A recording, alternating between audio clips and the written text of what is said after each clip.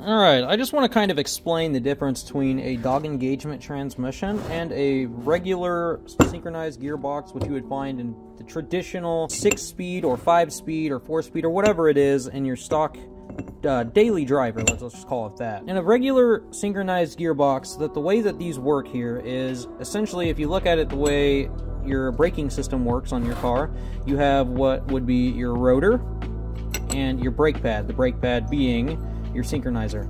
Now, when you're going to switch gears here, the way that this works is your synchronizer acts as a brake, and when you're going to transfer your gears using your selector ring, this is the ring that would be attached to a fork, and that's also attached to 1, 2, 3, 4, or 5 in reverse, or 5, 6 in 6-speed cases.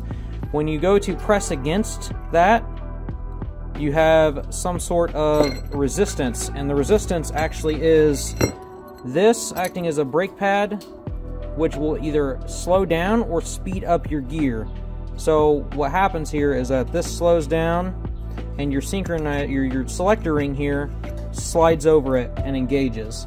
So this selector ring freely spins in between everything. The gears will float in between them, and when you engage it, it's activating the gear, and actually this here transfers the gear directly to the counter shaft and then back up into the input shaft and the output shaft and transfers power to the rear wheels. With dog engagement, the way that you switch gears and the way that the gears are interchanged is actually similar to this, but without the synchronizer. So you will not have the brake rotor, you will not have the synchronizer, and you will not have the actual gear selector ring here, which, you know, helps the actual selector ring slide over the synchronizer and engage the gear. Instead, you will have it just the same exact way, and instead of all of this stuff, you have a single billet plate that is exactly matched to these dog teeth here, and they get slammed back and forth. That is what allows my car to switch gears so fast, and also ease and no grinding, and that's what also allows you to shift clutchless. So when you slam them, you're either going to run into the face of them and it's going to slide over and fall down, or you're going to go straight in. And with each one of these engaging at the exact same time, because the other plate is a perfect match to these, it's going to engage and lock. And if you look at the side of these are all tapered, and that is also what allows you to not pop out of gear. So it keeps you in gear because they're tapered. Same thing as these right here. You guys can see that they're a little bit tapered, a little bit wider on the end here. If you were to go into gear and you get on the throttle a little bit and try to pull it out of gear, it will not happen. It's impossible. And if it does happen, you're going to start having issues later on, because it shouldn't be doing that. That's what helps keep it in gear. It locks it in gear, because if you have torque on there, it will stay in gear, and that's the same way with these. Now, I don't have any other parts here to demonstrate the gear change of this, but if you can imagine a selector ring that floats in between, just like these. So right here we have, this is a 4th gear and also 3rd gear. We have the selector ring right here. This is how it works. So this guy right here, it slides in between, and you can pick between the gears. That's how that works. It's actually pretty simple. I do have some write-ups of transmission teardowns and also the assembly of my Dogbox, but that is the basis of how this works. Pretty simple design, and very, very strong and very, very efficient.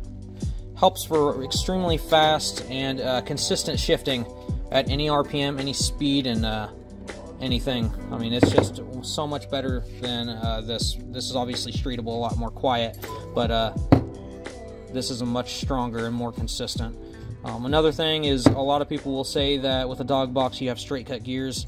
As you can see, my teeth are actually much fatter than stock. It's still helical. This is what they consider semi-helical, because it is actually slightly diagonal, so the gear mesh is still semi-helical, unlike these right here. So that's where the noise comes from, is the gear mesh. You will hear, obviously, from my car.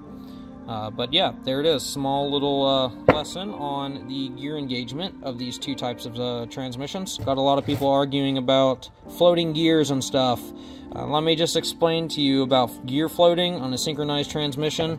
When you disengage the clutch, all of this stuff is free floating. That's what allows the synchronizer here to freely slow down your gears or speed them up in order to have a proper gear shift.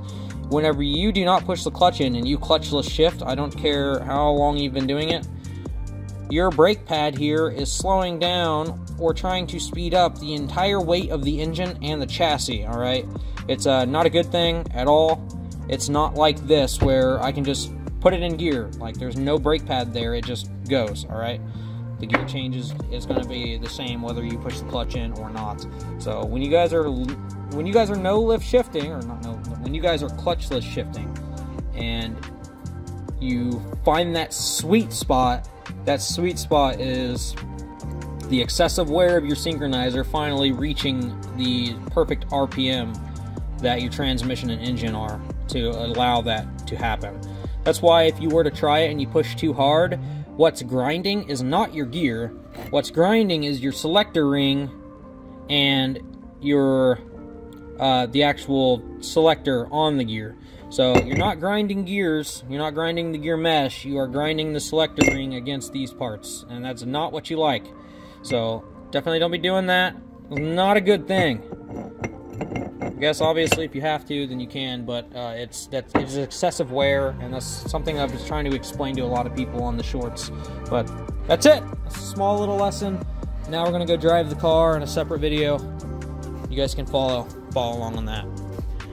Time for part 3 of the Dogbox video, guys. I'll catch you guys in the next one. Later.